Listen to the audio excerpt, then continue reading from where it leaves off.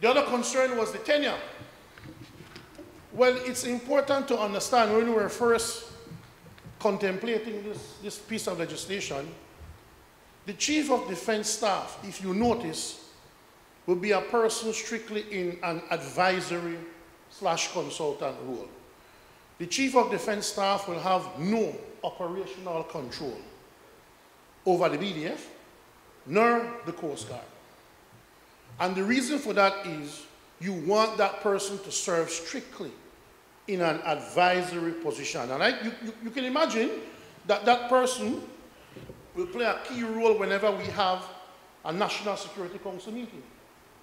And as a member of the National Security Council, I can assure you that Admiral Borland will be there at every meeting. And that meeting is chaired by the Prime Minister as the head of the executive.